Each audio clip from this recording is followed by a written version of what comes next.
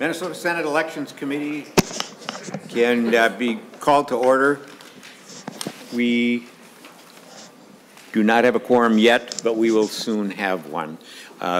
We are arranging, we have 4 bills today, I'm sorry, 3 bills today, and we're going to change the arrangement just a bit to have Senator Hoffman up first.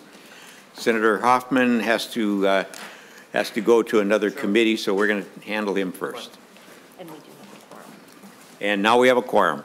So Senator Hoffman, your bill number, Senate File 2144, and we do have a quorum. Thank you, Mr. Chair and members. Thank you for hearing Senate File 2144, grants appropriations to improve access to polling places. Currently in state statutes, we have rules regarding what accessibility needs to be for our polling place. However, not every city and county has the resources to make it happen. While there are funds from the Help America Vote Act that can and have accessed, they have not met the needs of our state, Mr. Chair. Senate File 2144 appropriates $500,000 to a grant program to further assist our cities and counties in meeting the accessibility requirements of the law. Title I, Title II, Title III, you might as well go on the way the titles of the ADA that it should be, plus it also meets anything of the 504, the Rehabilitation Act from 1973, but I won't go into detail on that one, but if you want to, I can. But voting is a fundamental right, and our role of governance is our duty to ensure that the right is accessible to all Minnesotans. And so Trevor Turner is here, Mr. Chair and members from the Minnesota Disability, or the Minnesota, whatever, State Council on Disabilities. And then also we have the Assistant Secretary of State to give you some data on why it's needed. So with that, thank you, Mr. Chair and members. Thank you, Senator Hoffman. And I do want to make a special note that this does have a Republican on this bill, so it becomes a bipartisan bill, and I appreciate that. So with that, I think we'll go to your testifier, which is Mr. Trevor Turner. And please identify yourself for the record and continue with your testimony. Thank you, Chair Carlson and members of the committee. My name is Trevor Turner. And I am the Public Policy Director for the Minnesota Council on Disability. The Minnesota Council on Disability supports Senate File 2144 and urges members of this committee to do the same. As we all know, the right to vote is one of the most fundamental rights we have as Americans. It's how we express our opinions, values, beliefs, and how we participate in shaping the future of our communities, our state, and our country. However, for many people with disabilities, exercising that right can be difficult, if not impossible, due to a wide range of barriers that they face. Some of those barriers are physical in nature. For example, many polling places have narrow doorways, steep staircases, or other physical obstacles that can make it difficult or impossible for people with mobility disabilities to enter or navigate the space. This can be especially challenging for people who use wheelchairs or other mobility aids and may not be able to access the voting booths or other essential features of the polling place. Other barriers are communication related. For example, people with hearing or speech disabilities may have difficulty understanding the voting process or communicating their choices effectively. This can be particularly problematic if election officials or volunteers are not trained to communicate effectively with the people who have these disabilities, or if assistive technologies like sign language interpreters or audio voting machines are not available or functioning properly. These barriers not only make it more difficult for people with disabilities to vote, they also send a message that our voices and our votes don't matter. This is unacceptable and is a time for us to take action to ensure that every citizen can participate fully in our democracy. Fortunately, there are steps we can take to make our polling places more accessible. One important step is to ensure that all polling places are physically accessible. This can include features like the wheelchair ramps, wide doorways, and accessible voting machines that can be used by people with mobility or dexterity disabilities. It's also important to ensure that these features are properly maintained and functioning so that people with disabilities can use them with confidence and ease. Another important step is to provide training to election officials and volunteers on how to communicate effectively with people with disabilities. This can include training on how to use assistive technologies like sign language interpreters, braille voting guides, or audio voting machines, as well as how to communicate in a clear and concise manner with people who have hearing or speech impairment. This can help ensure that people with disabilities are able to understand the voting process and communicate their choices effectively, and they feel comfortable and welcome when they go to vote. Finally, it's important to conduct outreach to communities of people with disabilities to ensure that they know their rights and understand how to access accommodations and assistance when they go to vote. This can include outreach through community organizations, social media, or other channels, as well as providing information and resources on accessible polling places, assistive technologies, and other accommodations that may be available. By taking these steps, we can make our democracy more inclusive and ensure that everyone has the opportunity to make their votes count. And we can send a message to people with disabilities that their opinions and their votes matter and that we value their contribution to our democracy. And we can set an example for other states and communities around the country, showing them that what can be achieved when we work together to promote accessibility, inclusion, and equity for all. The Minnesota Council on Disability thanks Senator Hoffman for carrying this bill, and I urge members of this committee to prioritize accessibility at the voter polling places in Minnesota by supporting Senate File 2144. Thank you. Thank you, Mr. Turney. Mr. Turner, Senator Hoffman. Mr. Chair, Nicole Freeman is here to finalize, and then we'll sit for questions, or you can just pass it because it's a great bill and move it on to the next step. So I appreciate that. So thanks for that opinion. Yes. Ms. Freeman, please identify yourself for the record and continue with your testimony. Thank you, Mr. Chair and members. Nicole Freeman, Office of the Secretary of State. I'm here today to testify in support of this bill. It offers needed funds for our local election administrators to make improvements to their polling places. We've heard from a number of communities across the state that they need to replace or purchase new ramps for polling locations, new accessible voting booths, and other tools that they use to make their polling places more accessible are in need of replacement. In addition, the Disability Law Center visits polling places each statewide general election, and the challenges that Trevor just highlighted were occasionally found across the state, and so this funding would allow would be welcome and allow local jurisdictions to shore up their polling locations. So thank you for supporting the bill and helping to ensure that people across the state can easily access their polling locations. Thank you. Thank you, Ms. Freeman. Any amendments from the Senator Anderson? Thank you, Mr. Chair. Senator Hoffman, or to your testifiers, could we be more specific in where, as far as for people with disabilities? I know that when my wife decided to do stay-at-home daycare because she had a child in a wheelchair, my daughter, another child, that we had a list of things that had to be met by the county to remodel. And I'm wondering if we could be more specific in your bill as to what voting places have to have as a criteria, so that when they ask for the grant, there is specific items that they need to meet in meeting that requirement. You want to do, because yeah, reasonable accommodations under ADA, Nicole, but that's Senator Hoffman. Thank you, Mr. Chair, and Senator Anderson. And first, the word is always used, what's a reasonable accommodation, right? Under if you're looking at accessibility, the ADA is not as prescriptive, right? But there are things within the grant here, and I'll let Ms. Freeman talk about that. Like if you need to widen the doors, you know, I mean, there's a listing of things that are accessible under that. So, Ms. Freeman. Ms. Freeman. Thank you, Mr. Chair and members. So there is a list of accessibility requirements that local jurisdictions use, a checklist that's on our website that local jurisdictions use as they're evaluating a polling location. And similar to current ADA standards, there are things that are required of any location, and there are things that yes, it sets the floor for what that standard is. Mr. Chair, Ms. Freeman, it doesn't say that in the bill, though.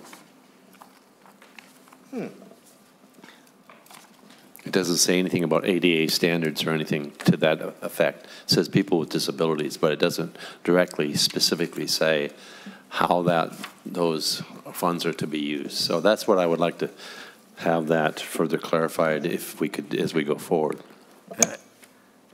Senator Hoffman. You know, to that point, Mr. Chair, a lot of times we just make assumptions that everybody's going to understand what Title II, Title III of the AD is, or Title I, and Senator Anderson is absolutely correct. We just assume everybody knows what the definition of free appropriate public education, FAPE, is. Nobody really understands Public Law 94-142. I bet you if I quiz anybody on this table, they're not going to be able to spell out the historical relevance of that piece, right? We just assume that. And so in this case, I like what you're going with this, Senator Anderson. What's the, because we should have a thing in there that must be in compliance with, must have, right? I mean, to the point, the Secretary of State's office does have a list of those things that are there.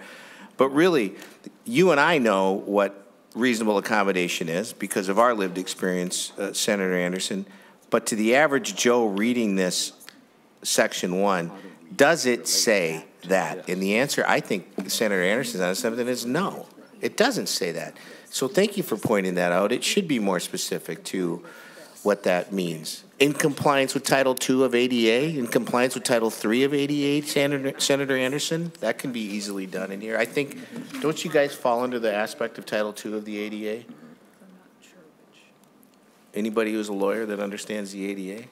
Well, the answer is yes, you do. But in this case, and I'm not even a lawyer, but I think in that case, something like that, Senator, Mr. Chair, makes absolute sense because then it tells, specifically says, and then if I'm being too prescriptive on that, I got these two experts to the side of me that would say so. But to Senator Anderson's point, he's correct. We just assume we know what that means. And you know what? The average Joe doesn't know what that means. And I mean the average Joe, meaning somebody who doesn't spend their time reading 1,700 pages of law, you know, that. Senator Hoffman, are you offering to an amendment?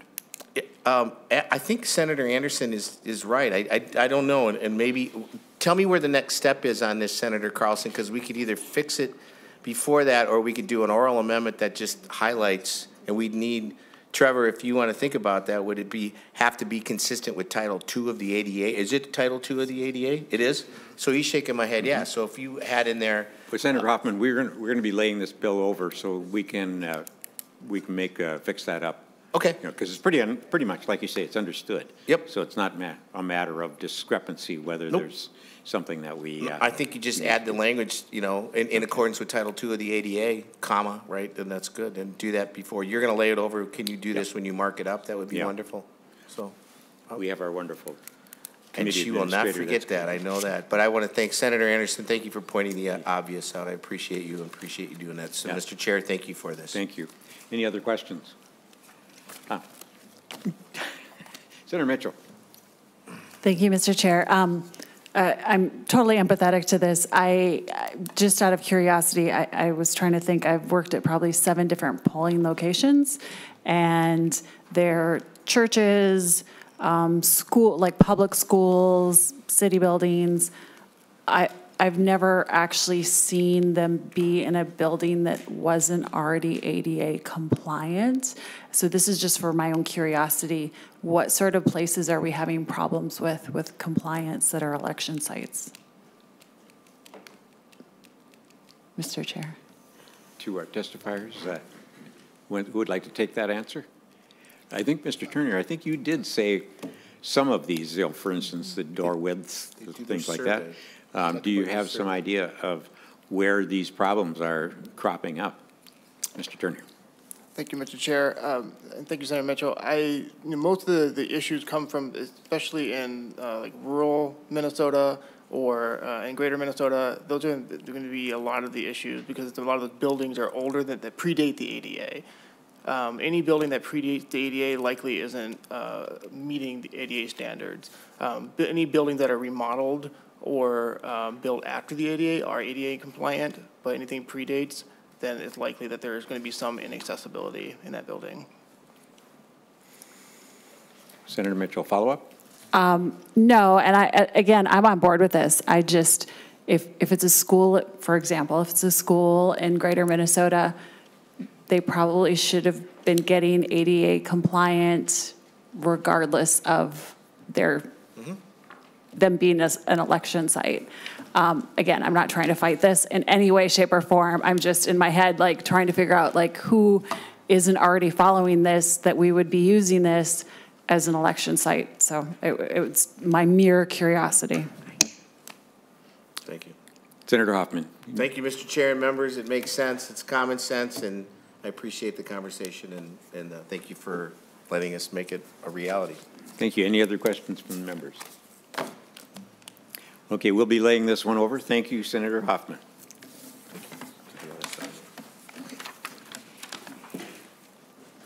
And our next one up here is Senate File 2171, Senator Rest, and that's redistricting provisions for Metropolitan Council districts.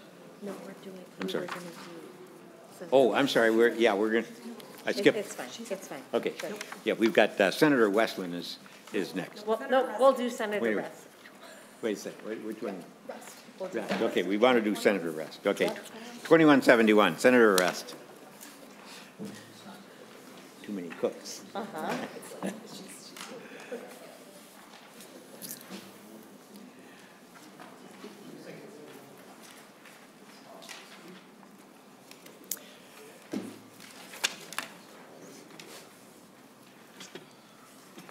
And note, Senator Rest, we have some space if you need to put the posters up at the two ends of the tables here.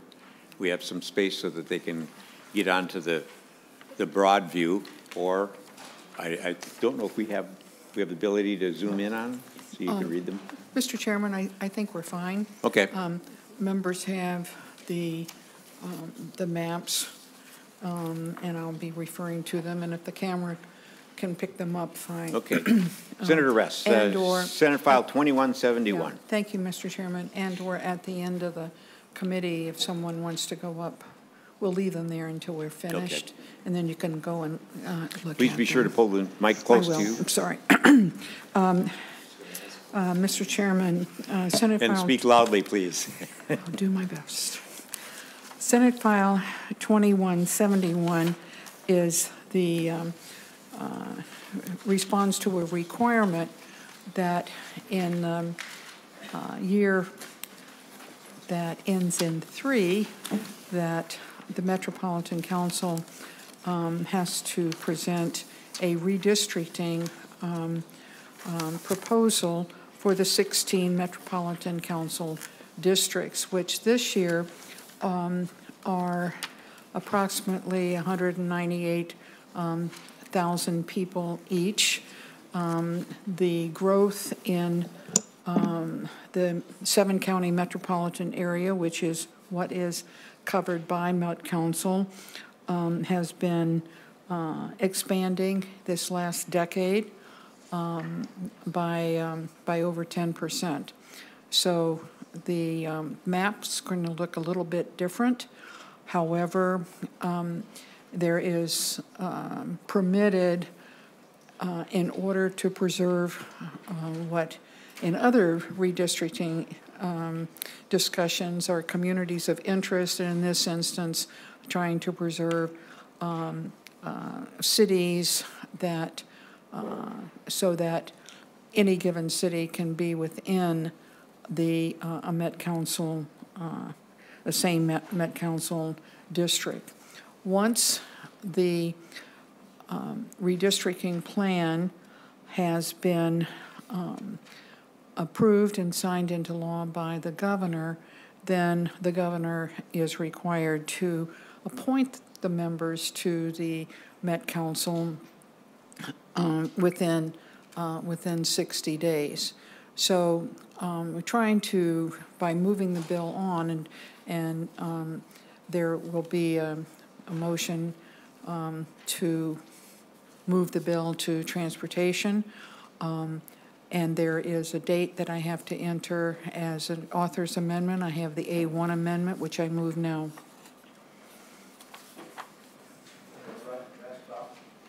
Senator Rest offers the A1 amendment, and I believe this is your first committee, so this is an author's amendment. Yes.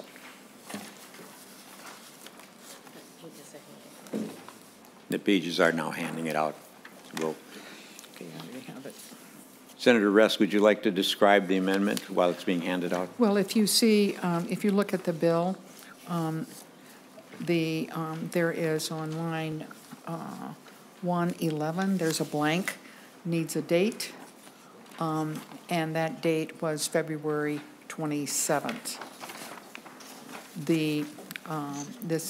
The the maps, which is what the requirement is, which is what is not described here. The requirement is that they have to be published, and they were published on February 27th, 2023, meeting the requirement for putting them on the website. So Senator Rest, you're merely adding a date when it is to be published.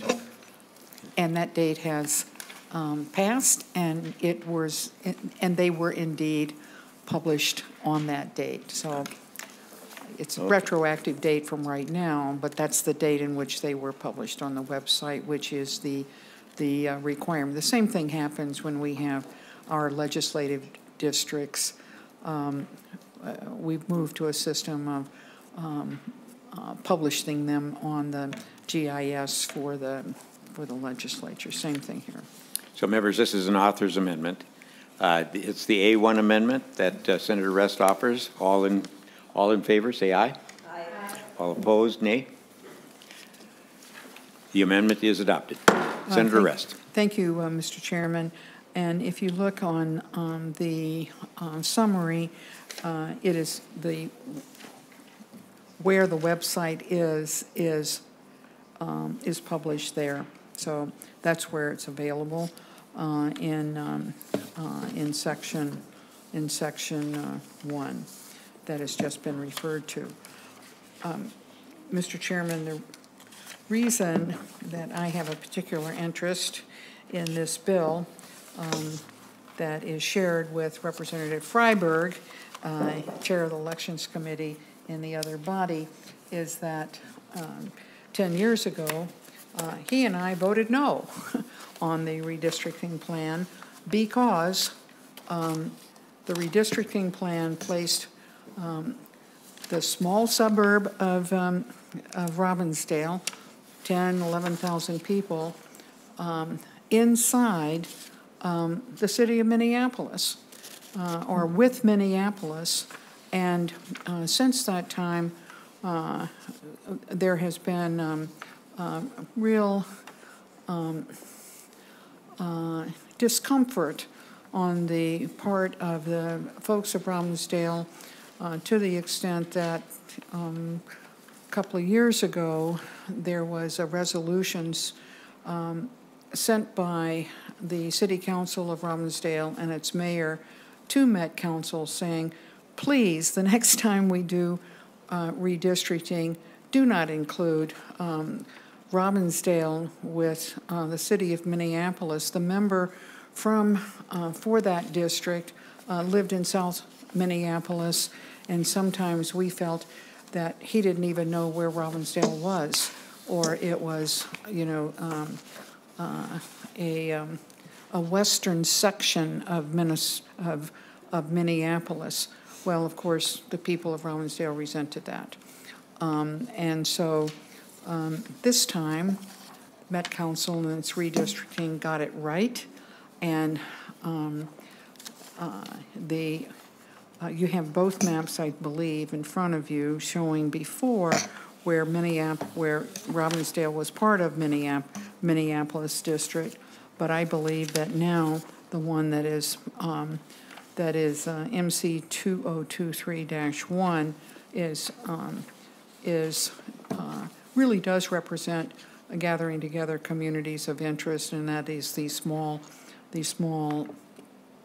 or medium-sized suburbs together, because their interests are certainly more in line with one another than any of them are with the city of Minneapolis. And so that new district is number 6. It's not any more complicated than that. When this is passed, and you can look to see where your suburbs come in, or looking to see here, I don't believe there's anybody that represents Minneapolis on this committee or even part of it. So those that are in a Metropolitan Council district are on these maps. It is the 7-county the seven-county area. That's it. Thank you, Senator Rest. I may be mistaken, but I think I have 3 identical maps that all show Robbinsdale. Look for the one that says 2023, and I believe, I can't see them too well.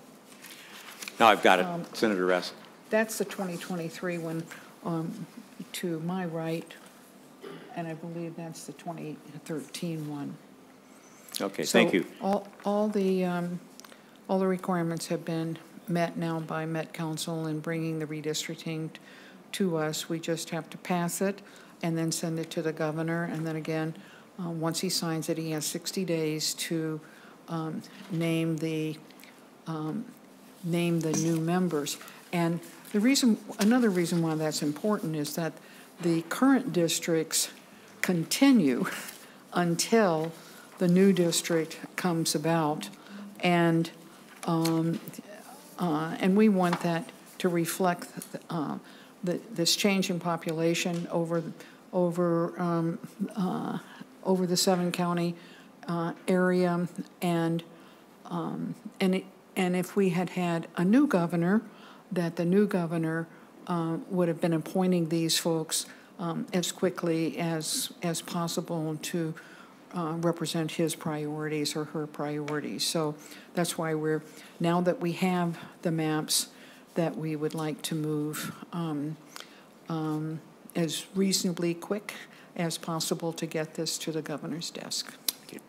Thank you, Senator Rest. And I believe we do have a testifier from Met Council, Mr. Judd. Well, Mr. Scheckman is present to answer questions. He's not here to testify. Do we have some questions? Senator Anderson. Thank you, Mr. Chair. Senator Rest, so was it your city council or your mayor or a group of citizens that came to the redistricting board to object to where you were located last time, or how did that process work? Senator Rest. Mr. Chairman, Senator Anderson, it's not my city. I live in New Hope, but Robbinsdale is certainly one of the cities in my legislative district, but their objection had nothing to do with who their legislator was. It had to do with they passed a resolution saying how dissatisfied 10 years ago they were as a small suburb that borders Minneapolis, just lumped in with Minneapolis, and then they didn't get the Met Council member. South Minneapolis got the Met Council member, and their interests just did not coincide. And they asked specifically the mayor and the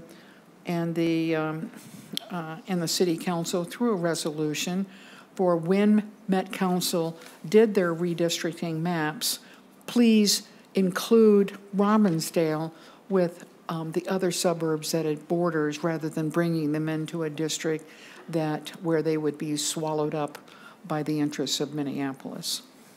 So, Mr. Chair, Follow-up, Senator? Senator Rest, that resolution then went to the redistricting board of the. It went to Met Council. Met Council does the. Mr. Chairman, Senator Anderson, Met Council submits their own.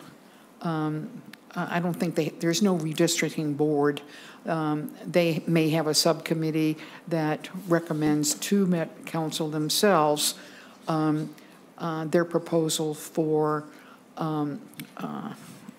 redistricting. Same thing happens with counties that have different commissioner districts as well. It's a responsibility of the local unit, which in that case would be Hennepin County from my perspective, and here Met Council itself.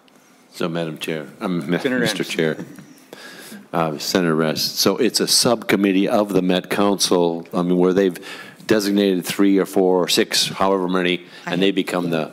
I don't, Mr. Chairman, Senator Anderson, I don't know the process they went through. It might have even been a staff function that they asked members of the Met Council staff or something to present plans to Met Council for redistricting purposes that met having nearly dividing the 16 districts into populations approximately 198,000 people, keeping in mind that trying not to split cities, to have a city only within one Met Council district, and then the Met Council approves this, and then they send it to, they post it like they did February 27th, and then the bill comes here because we have to approve it, and the governor has to sign the bill.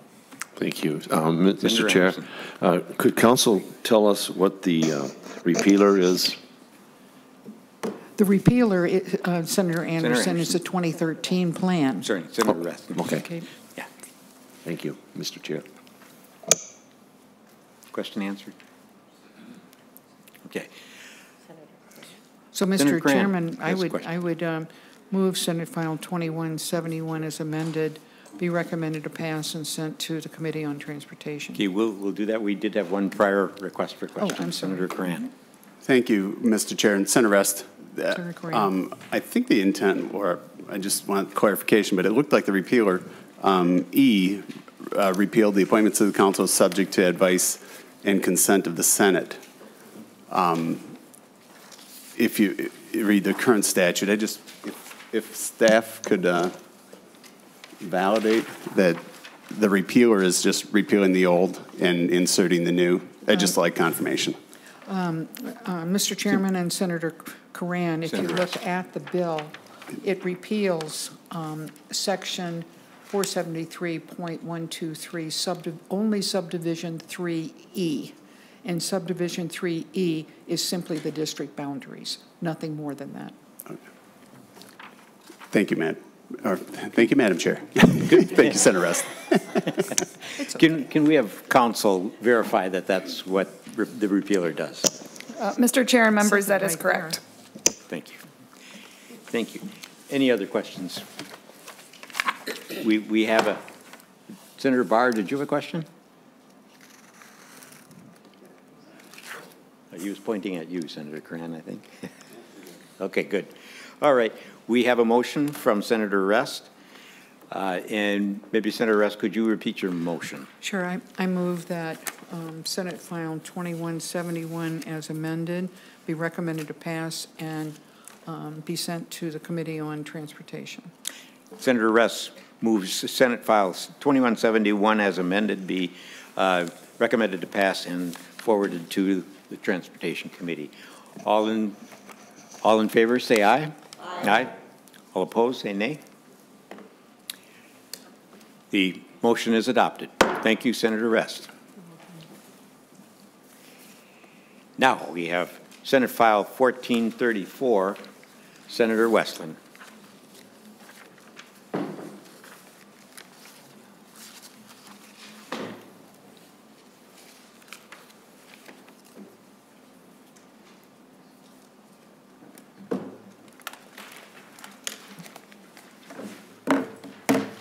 And we do have one remote testifier as well.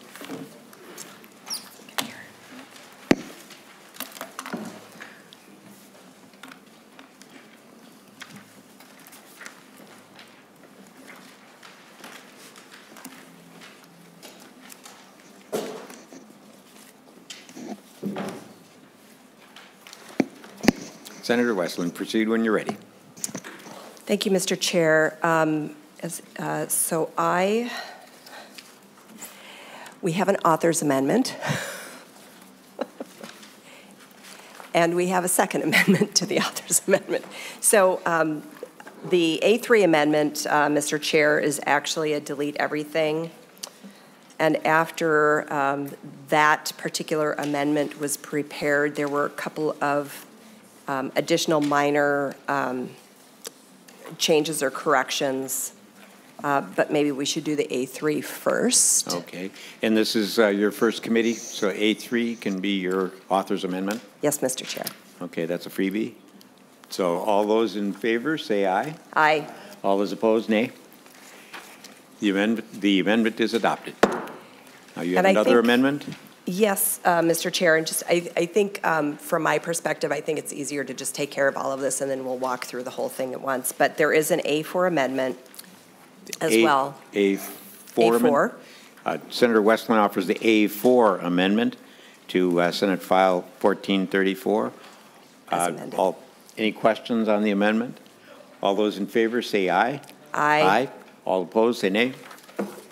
The amendment is adopted. Senator Westlin. Thank you, Mr. Chair. And as we go through, there was one more spot that we noticed also needed to be changed, and I'll cover that when we get to it and probably just do an oral amendment at that time. So thank you, members. I appreciate your time today. As we all know, we've had absentee, no excuse absentee voting for some time. And what this bill does is it establishes, in essence, in-person early voting as another option for voters to take advantage of the opportunity to vote prior to Election Day. And I will, I'll go through and do a walkthrough, Mr. Chair, if that's all right. And we do have, Ms. Freeman is always here to have my back if there are questions that I can't answer. But we'll start with a walkthrough. A lot of the parts of this, the early parts of this are sort of technical changes to language. Section 1, Mr. Chair and members, requires that the statewide voter registration system provide reports for early voting. So that language has been added. Section 2 states that it adds early voting, that election laws apply to early voting as it does to absentee ballot voting. Section 3 adds the definition of early voting, and this is a little bit different from the original bill because it actually refers to, it makes statutory references, but early voting in essence is voting in person before Election Day as provided by the authorizing statute. Section 4, in essence, states that the same actions that would be a violation of absentee voting would also be violations within the context of early voting. Section 5 applies limits to which cities can administer early voting as being the same as administering absentee balloting.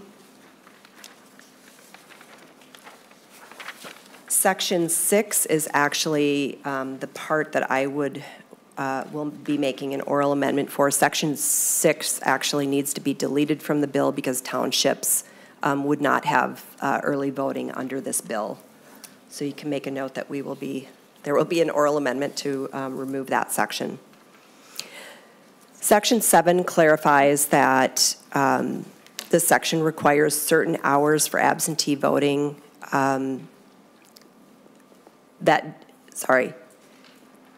The section that requires certain hours for absentee voting do not apply to elections using early voting because we have different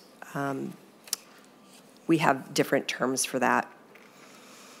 Section 8 requires jurisdictions using early voting to establish a ballot board. Section 9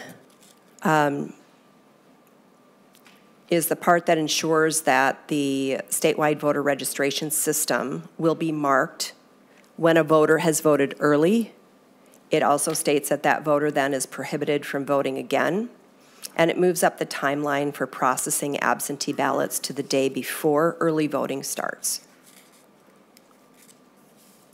Section 10 includes another change to timelines.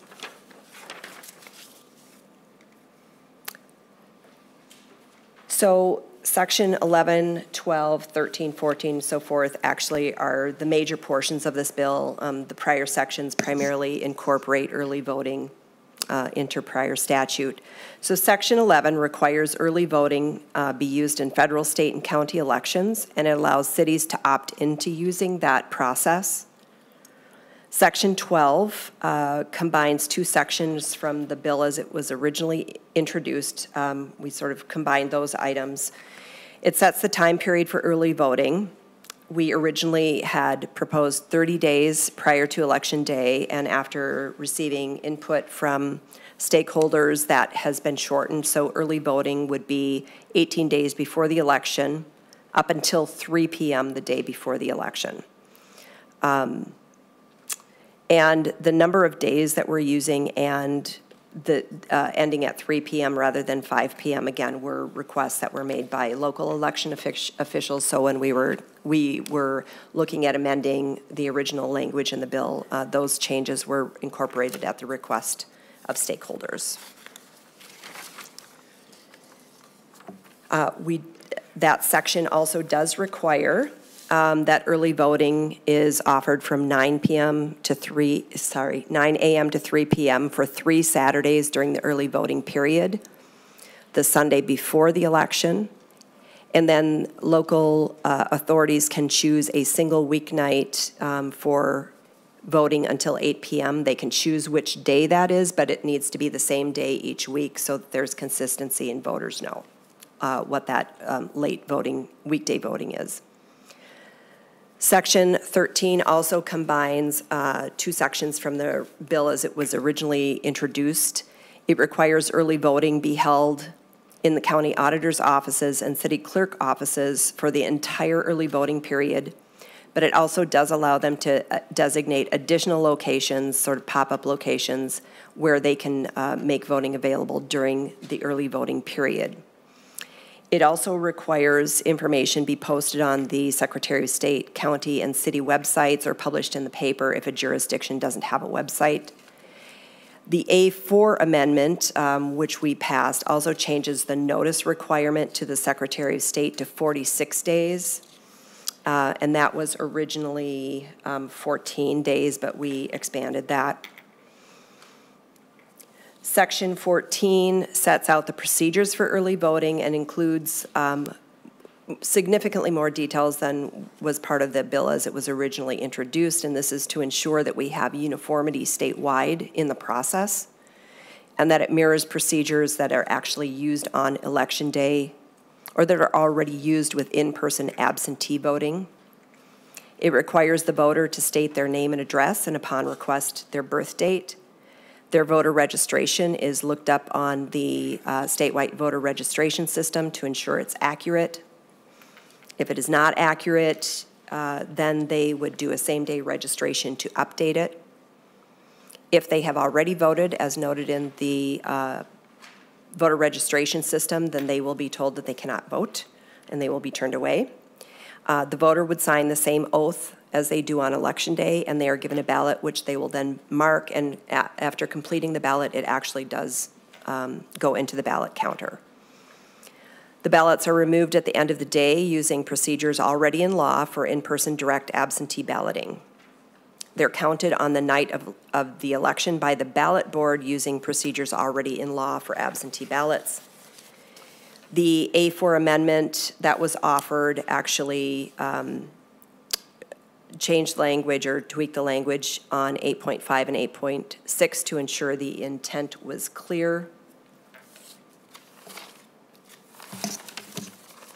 Basically, previously it was sort of passive language. It said after signing the voter certification. We have now changed it to after the voter signs the certification.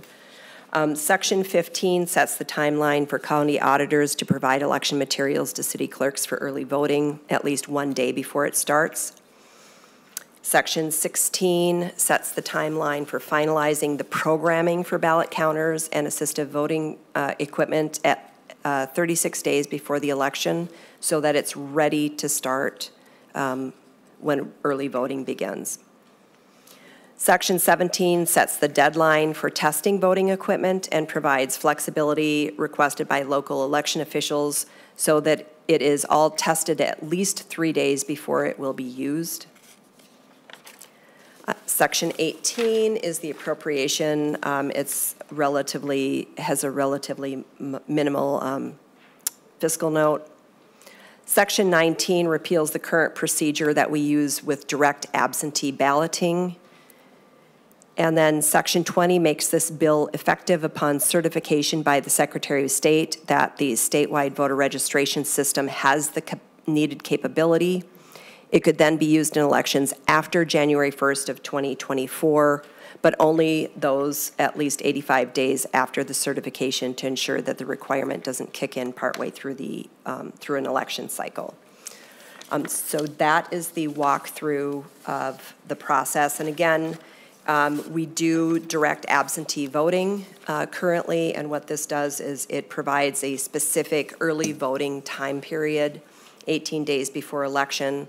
It allows people to complete their ballot, to submit it into a device, a ballot counting device, and we believe that this will be just one other means for voters to be able to exercise their right to vote, but do so in a way that they are watching their ballot being fed into a ballot machine rather than sending it absentee through the mail.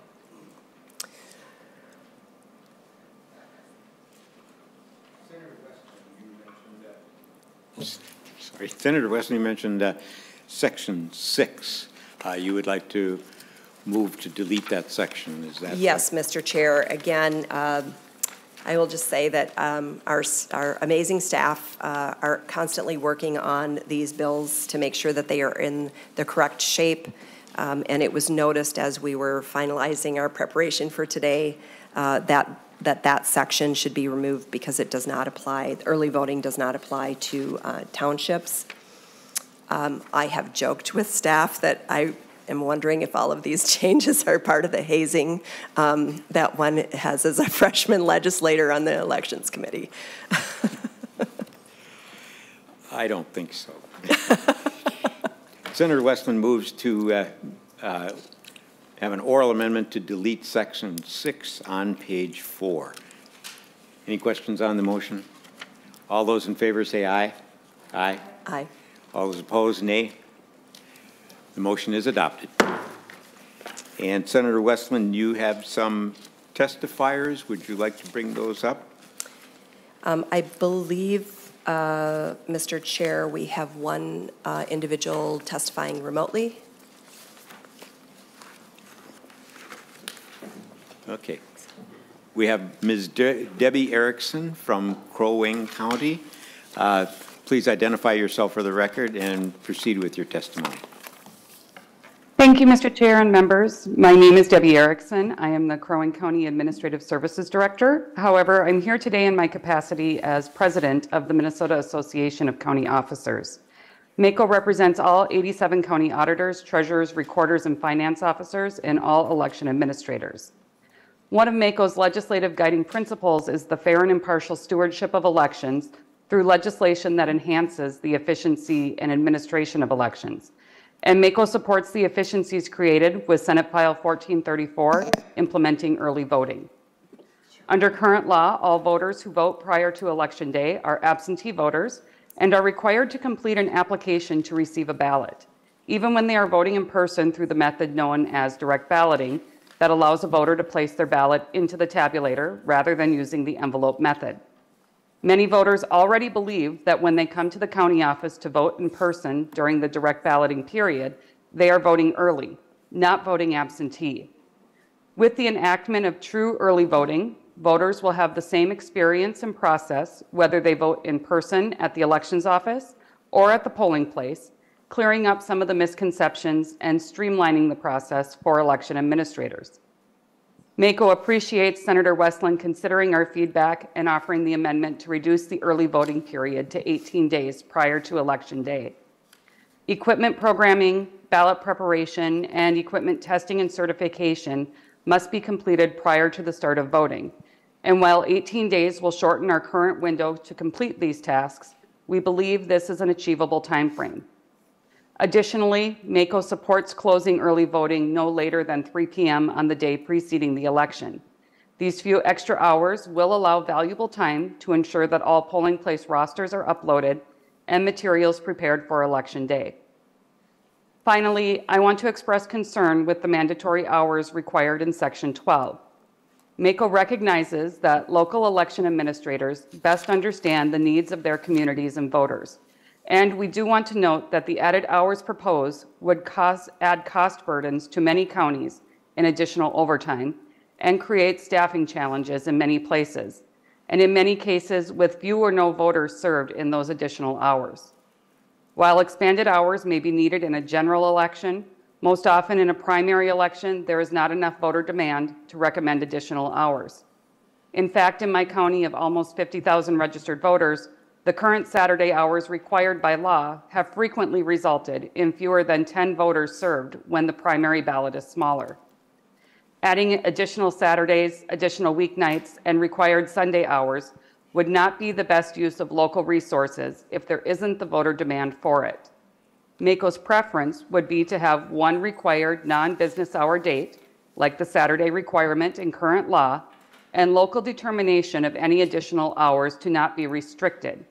If a county determines there is a local need for adding additional evening or weekend hours, they should be allowed to offer them as needed. Thank you for your time, Mr. Chair and members. I encourage your support of Senate File 1434 and your consideration of some additional changes to best meet the needs across the state. Thank you. Thank you, Ms. Erickson. Just for everyone's information, this bill will be laid over, and so there will be an opportunity to do some polishing. So thank you for your testimony. Senator Westlin, next testifier. I believe Mike Dean.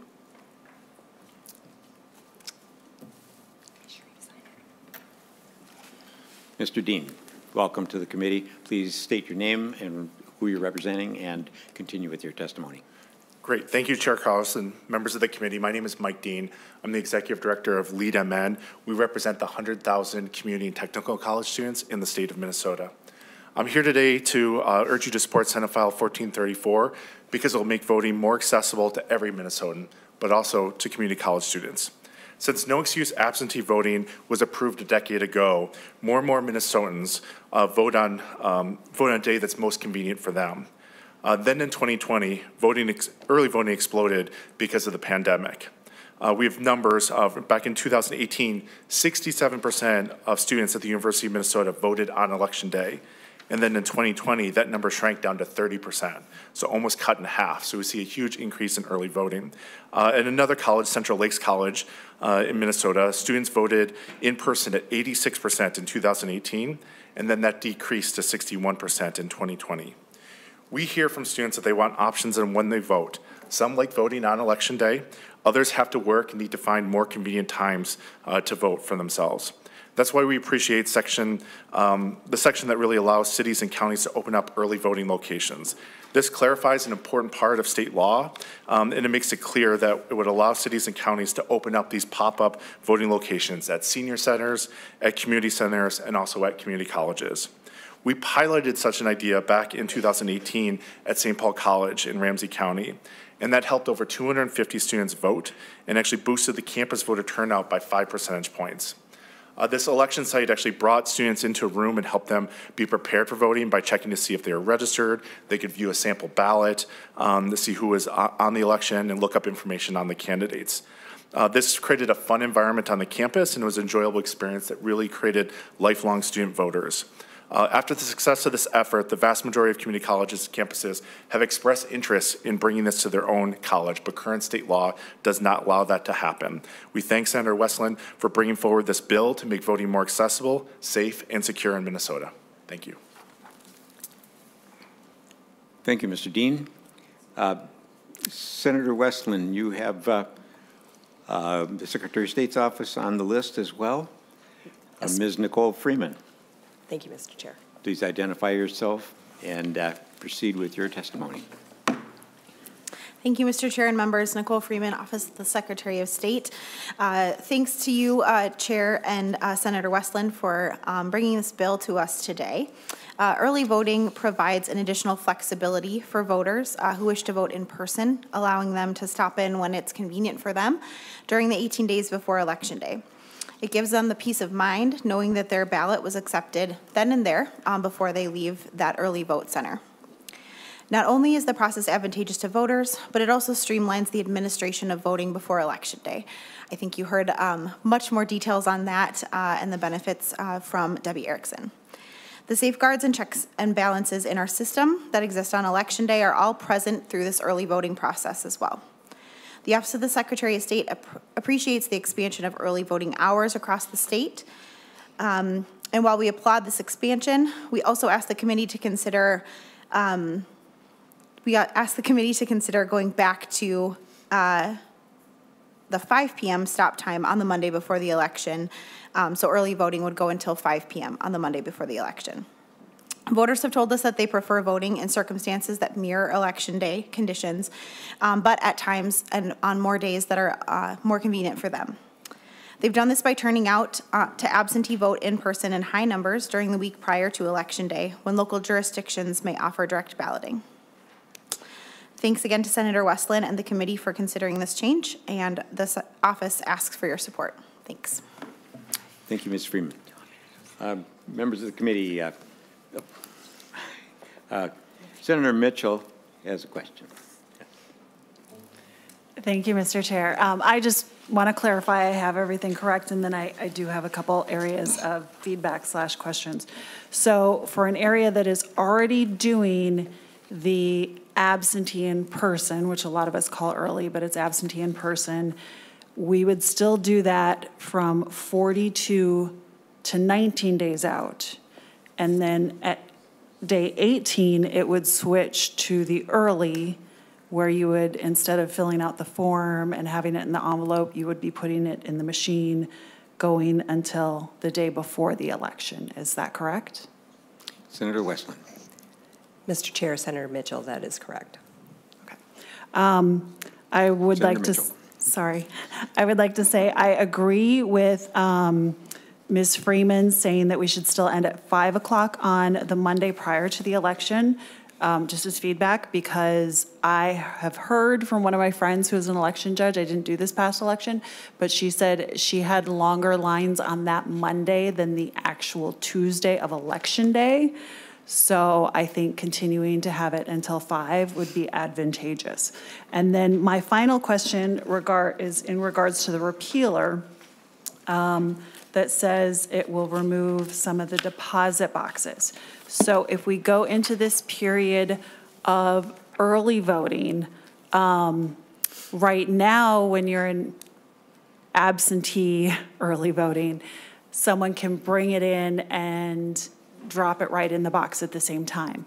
I would guess that in this period of what will now officially be early voting, some people might do the same thing, which is a husband would come in and he would come to vote himself, but he would also be bringing his wife's absentee ballot in the envelope, for example. So does this repealer take out the deposit boxes entirely, or what would happen during that period? Senator Westlin. Mr. Chair, I'll defer to Ms. Freeman. Thank you, Mr. Chair, Senator Mitchell.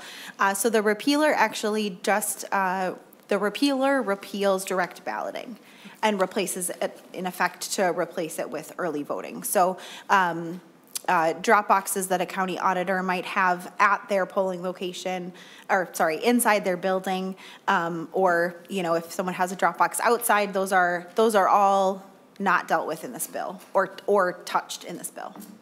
I'm sorry, they're knocked out, or they will remain? They are not touched in this bill. Okay, sorry. Thank you.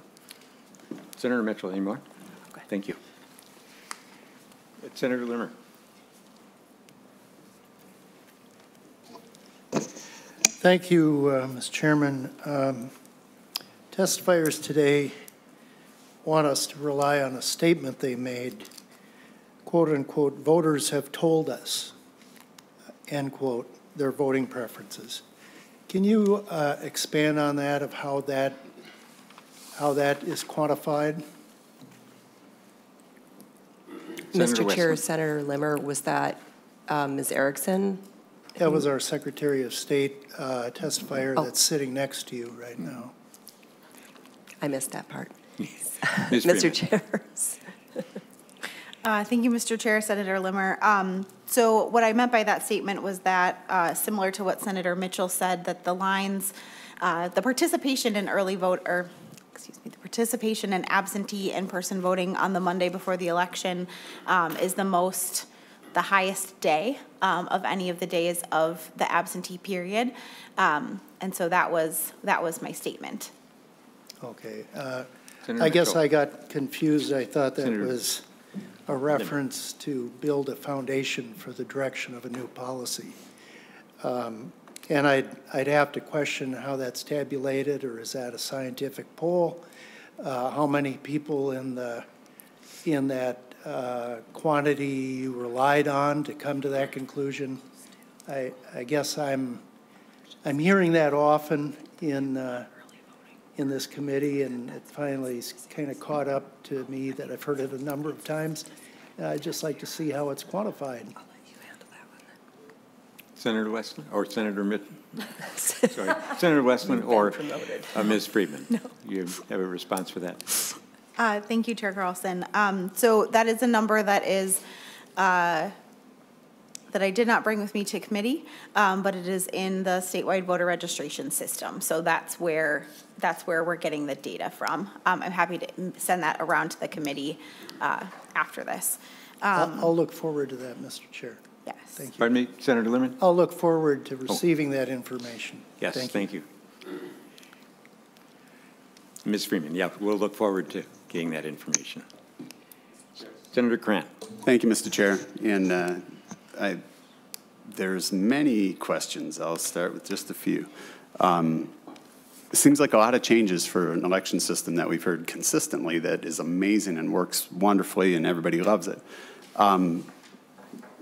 Senator Westlin, you keep using the term election day. I don't see an election day anywhere in the bill because it's moving into what looks to be a more complicated season. One of the areas, when we move to the 18th day, when we're moving to the early balloting in person, it looks like they're going to a live ballot. Is that correct? Ms. Freeman. Thank you, Mr. Chair and members. So currently, the section of statute that's being repealed in this bill allows folks to use an alternative method to absentee vote and directly deposit their ballot into a tabulator right now. Okay. Mr. Chair. Senator Grant. And so with the 18 days when it starts, what does the chain of command look like and the controlled custody or the data? Because we haven't done, to my understanding, that they've run them through the ballots for 18 days ahead of time, or run them through tabulars 18 days ahead of time. What data, what's the time frame and what's the data, and when do the results get sent to the Secretary of State? Ms. Freeman. Sure. Thank you, Senator. Thank you, Mr. Chair and Senator Cran. I don't have this section. I'll look in a second and reference the exact section, but what that section details is that at the end of the night, the election officials who are administering this process are to essentially tally out, make sure the ballots match the number of people who voted that day. Those ballots are then secured, just as all other absentee ballots are.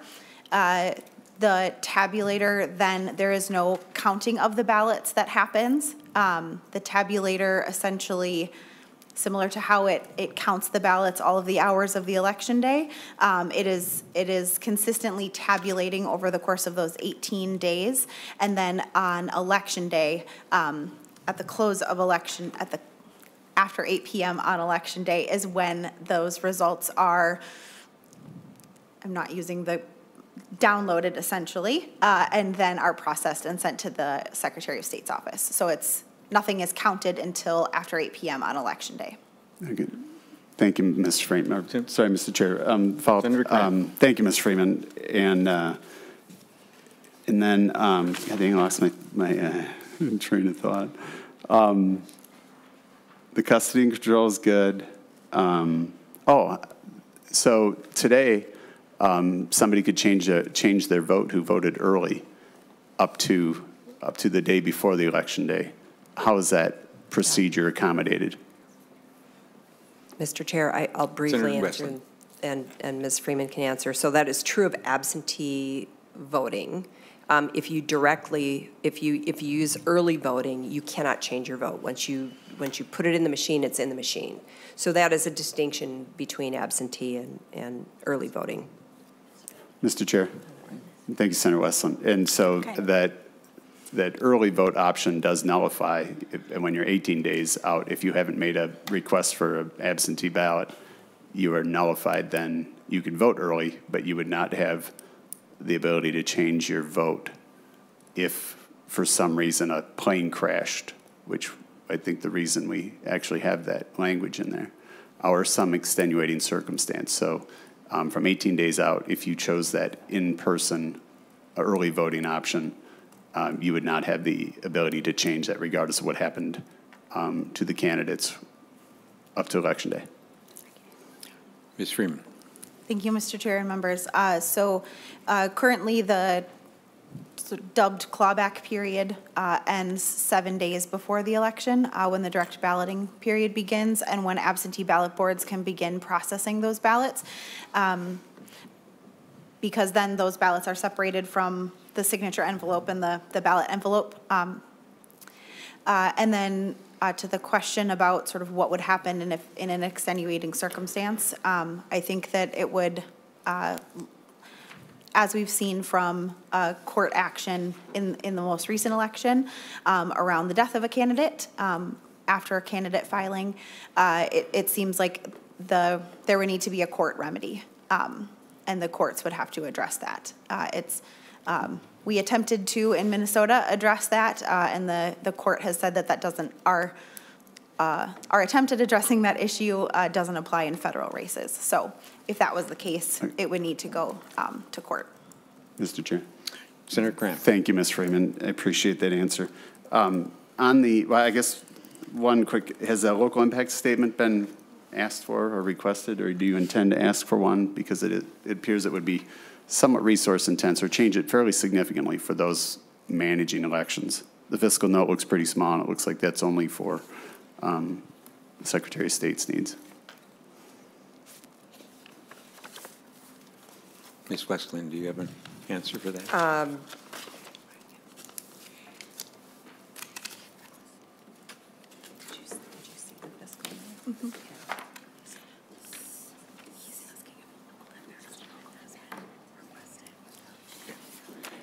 And Senator Corrin, from what I understand, the local impact has not been requested. Thank you, Mr. Chair. I would ask that we do request one. It seems like a fairly sizable impact on all those who manage elections that you've now added 18 or added many days to their in-person and the change in procedures and processes. Then, Mr. Chair, I have another question if you're Senator Grant. Ready? Thank you, Mr. Chair. On the, I think it's page section 13C, it really is about this whole pop-up locations. And I think part of your introduction, Senator Westlin, talked about the required to delineate election locations, and we need to do those as early as possible. I think elections are really important, and I think everyone must know well in advance, because it's very difficult to communicate with people in short term, even though we have all the technology in the world. And so I don't think pop-up locations, even that you have to define them 46 days, I think it says 46 days before election, but you're still counting election as a day, and assuming that was election day, that would have to be done. But 46 days is actually the beginning of election. And I think all entities or all polling locations should be defined or defined and identified well in advance of what is listed here. And so I don't see a great need. I think if there are multiple locations that are needed, they should be identified long before we even get close to election, months, if not the year prior. So they can be clearly identified, printed, and everybody understands what all those options are. If it's colleges, wherever it is, they should be known, and they should be public for many people to make sure that we know where they're at, so we have transparency and oversight. And so with that, Mr. Chair, I'd like to make an oral amendment to delete line 7 on section 13, Page 7, line 11 through page 7, line 14. And request a roll call.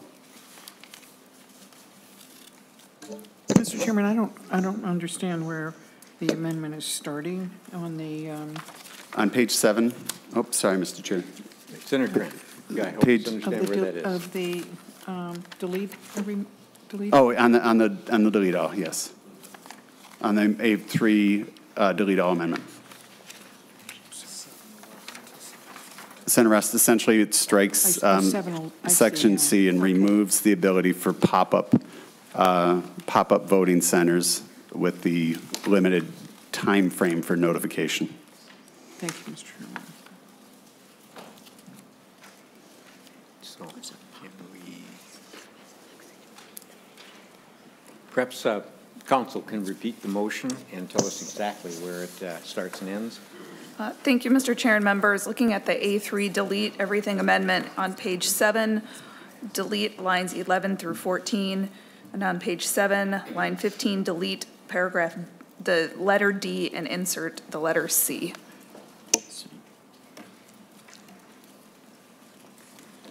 Thank you, Ms. Mr. Stengel. Chairman. Mr. Chairman. Senator Rest. Senator Coran, could you explain your amendment again and the reason for it? And what's a pop-up thing? Where does that say pop-up? Mr. Chair? Senator Grant. At center rest. I think that was a term that was used by one of the testifiers as well. But the ability to define many locations, and with the notification here, we've seen pop-up locations that you come into a college campus for a day, and I see.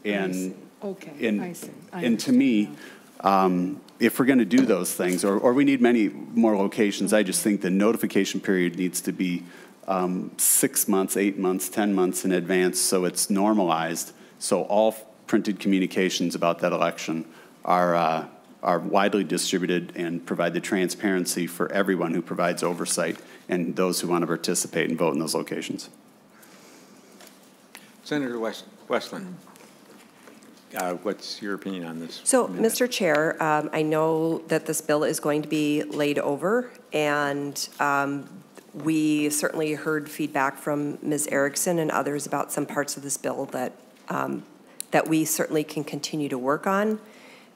I would prefer to follow that process rather than pass this amendment at this time. I have not had an opportunity to talk to the stakeholders and other folks who helped prepare this bill. And so I do not support the amendment at this time, but I would be happy to work with Senator Cran and any other members of the committee who may have concerns about any parts of this bill to see if we can get it into a shape that everyone can support. Okay. Thank you, Senator Mitchell. Senator Mitchell has a question. I have a concern with this amendment because I think one of the things that would be covered under this is, in my community, for example, there are 2 assisted living communities and senior centers that are not regular polling locations, that they go out to about 2 weeks before election so that those seniors who would not otherwise be able to make it to the polls can vote at their facilities. It would be almost impossible to put a date for that 6 months out, because my understanding of the way it works is they find the election officials, you know, the extra people that are going to be working. They have to work around the schedule of the nursing home facilities and everything else. And so that's kind of something that comes together maybe a month in advance. But I think that would be one example of something where it's very valuable to have, in addition to your set sites, an early voting site that is open, for example, for one day, where the people who are affected for it do know that enough in advance that they're able to take advantage of it, but without something like a 6-month notice. So I actually believe that we should keep in the flexibility for the county to be able to have some of this early voting going on at additional sites. Mr. Chair. Senator Cran. Senator Mitchell, I think that scenario you described, I think, is certainly one we want to keep available, but I think that's also available in other portions of the statutes. and where it's not a polling place where the public is going to come in, but to serve the residents in that community or in that facility. So I don't think this portion would affect it, because I believe it's covered in other procedures from elections and how we can go out and assist in those facilities, the collection of their ballots. Thank you, Senator Grant. Senator Westlin? Mr. Chair, I would just say, excuse Mr. Chair and Senator Cran and members, the idea of these quote-unquote pop-up locations is that they're trying to provide additional opportunities that are sort of beyond the set voting places. Again, we've heard about colleges and so forth, but again, I would just simply reiterate, I'm not saying that the point that you're raising isn't a good point. I just haven't had time to sort of process the implications for this bill and for our stakeholders. And I would certainly like to work with you to see if there's something we can do to address your concerns. Senator Grant, would you like to take a vote on your motion, or would I would, you like Mr. Chair. Pardon me? I would, Mr. Chair. Yes. Roll call. Roll call. Okay. Senator Cran offers the oral amendment to delete lines 711 to 714. Senator. Before we ask a question, could I ask a question? I'm sure you can.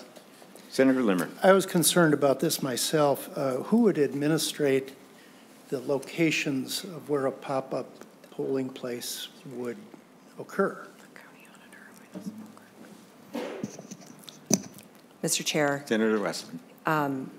So under the terms of language, it says the county auditor or the municipal clerk.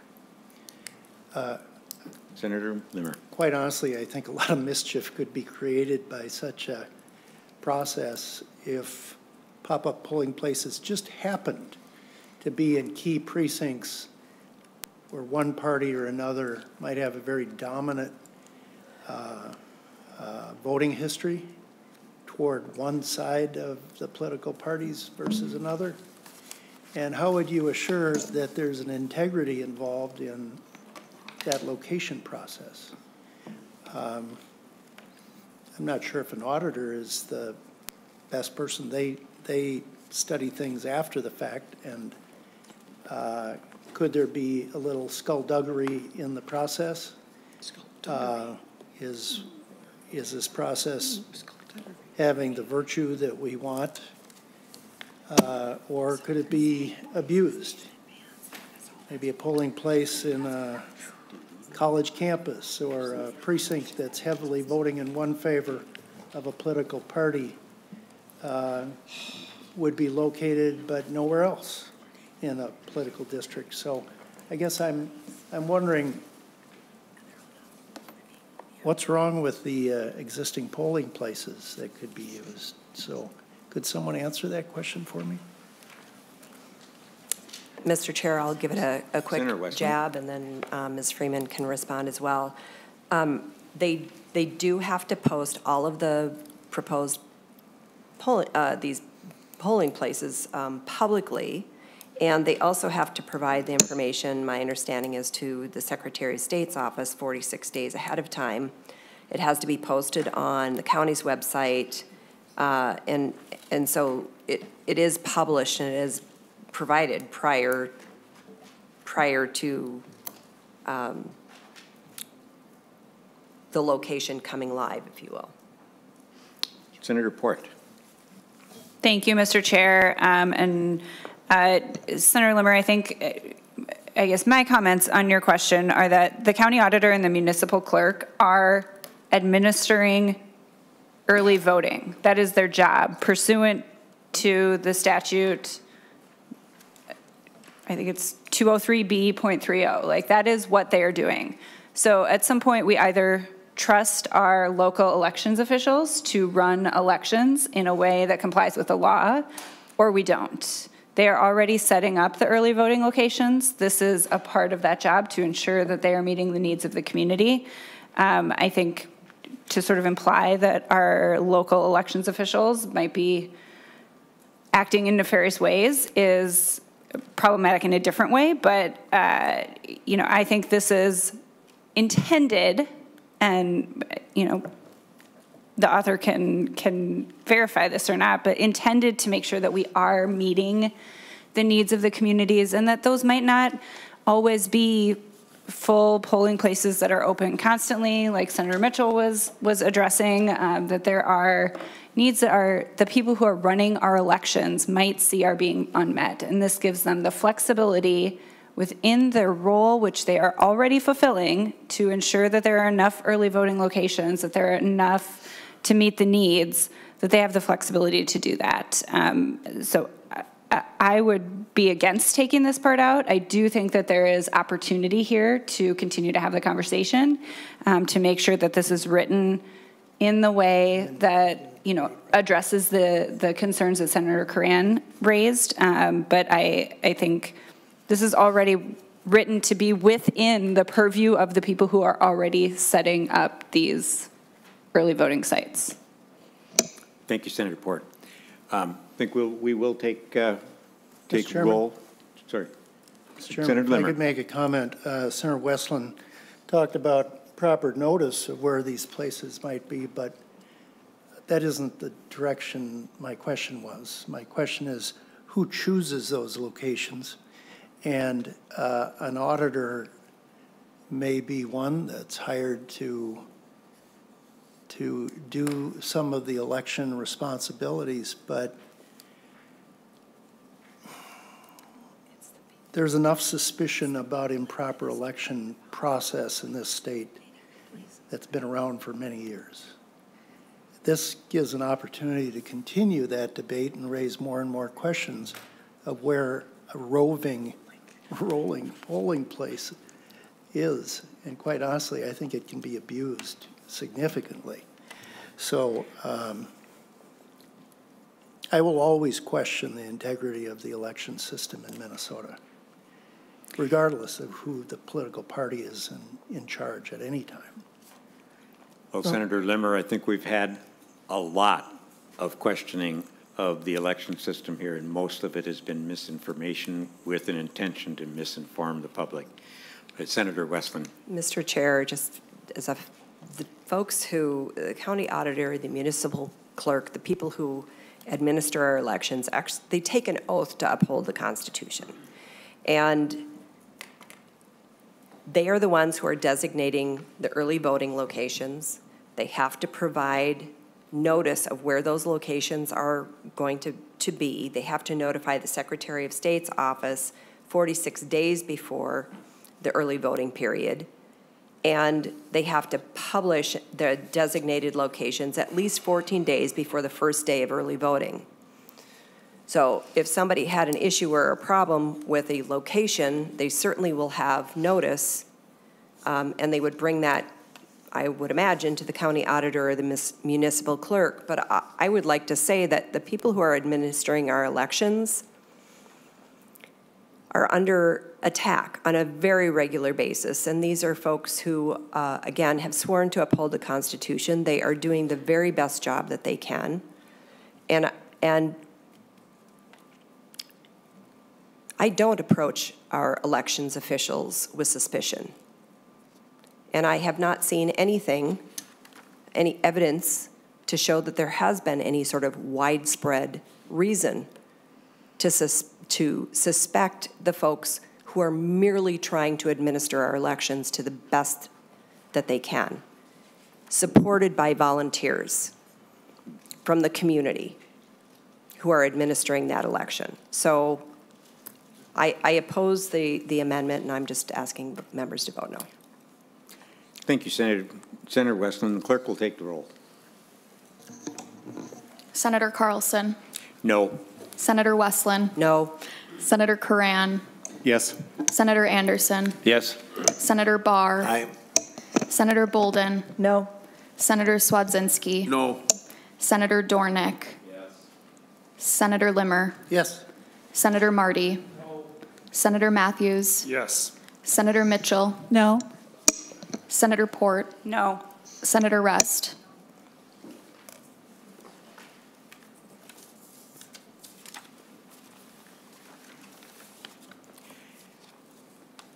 There being 6 yeses and 8 noes, the motion is not adopted.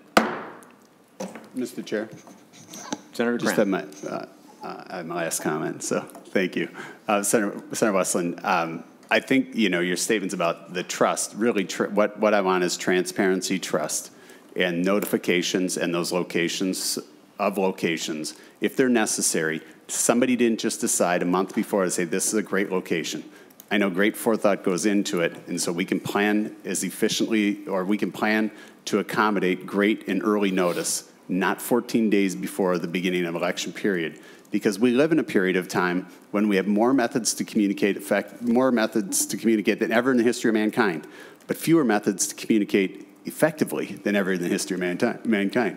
And so when you say we meet minimum requirements, the county's got to post it on a site. No one cares, because very few people go to a county site, right? And to try and locate those things, we need them broadly published as early as possible when they start to think about elections as soon as possible. So I would love to work with you on that and find a period of notification that we can agree upon. Thank you. Thank you, Senator Grant. We are going to lay this bill over, so it gives you an opportunity to work with the author on it. So. And Mr. Chair, I would just say these are important things that we're doing. They're important bills. I would love to work with folks. It's just hard from my perspective, perhaps as a freshman legislator, to do things kind of on the fly in committee. And I would love to work across the aisle with members to try to make these bills so that they have appeal to everyone, so that we can get broad support. Mr. Chairman. Senator Limmer. Before we lay the bill on the table, I had just gotten a note from the city of Maple Grove, where 70% of my voters reside. The city of Maple Grove sent this note saying, we want to convey our significant concerns with the voting hour requirements in this bill. We struggle to staff elections under current hours of service for the period of absentee balloting. This requirement would be crippling to cities across Minnesota, and if we were even able to hire the staff needed, dramatically increase the cost of administering an election to each city. And they make specific reference to voting hour requirements noted in section 12, line 6.23. This was a letter or an email sent to both me, Senator Westlin, and other area legislators expressing their concern about progressing this bill. Just wanted to make sure that was in the record. Yes, Senator Limmer, we did hear some concern about dates as well from Ms. Erickson also. So I think Senator Westlin is going to work with people to figure that out. So we appreciate that, and we'd also appreciate that if this came from someone who is involved in overseeing elections too. And one of the things I guess I must say is that we need to be sure that we treat our election officials with as much respect as possible, because that's a problem that we have in getting people to work on elections, is making sure that we maintain respect for them. So Mr. Chair, just briefly, if I could just respond very briefly, and Senator Limmer, thank you for raising that. And I know Ms. Erickson raised a concern. I think the Secretary of State everyone has a different time frame, and I think the intention was to try to have uniformity across the state so that voters would have some sort of consistency. And there is always a tension between wanting to have that consistency while at the same time having local control. And again, we will continue to work on this. We would like people to be as happy with this as possible, understanding that it is probably going to be unlikely that everyone will be completely happy with it, but we are working with the cities and the counties, and we'll continue to do so. So I thank you for bringing that information forward. We have a question from Senator Matthews.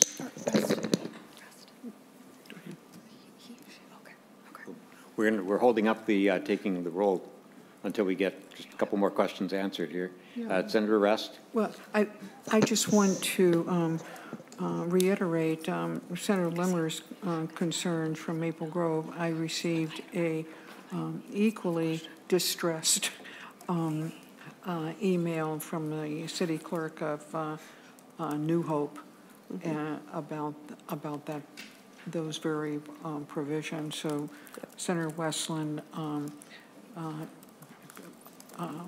I would say something needs to give here. Mr. Chair. And Senator Rest, I think, again, Senator I have Westlin. said very clearly that we understand. We have continued to get feedback. We will continue to work on this after we lay it over, and we will continue to hear from all of the stakeholders to make sure that we come up with something that is going to be workable. Thank you. Senator Matthews. Thank you, Mr. Chair. Senator Westlin, wondering if you could clarify something, make sure I understood correctly. Currently, like how the last election and several previous to that, the early voting window where you submit an absentee ballot and you can do it in person, was that like in my area, and I'm somewhat rural Minnesota, is at the county government center in each particular county. And then election day was every township, every city precinct, those locations open on election day. So under your proposal with the new 18-day early voting period, is that a requirement to open up for 18 days in every one of those precinct and township locations, or will it be the same county government spot only, and instead of an absentee ballot, it's now the regular early voting ballot on that 18th day? And I guess that could be to either of the two testifiers that want to answer that. Who's finding for that? Ms. Freeman. Thank you, Mr. Chair. Senator Matthews. What the bill requires any county office to administer this early voting, as well as any cities who are authorized to administer absentee voting. So if your city hall didn't already administer absentee voting during the absentee voting period, they would not be required. Okay. Follow up, Senator Matthews.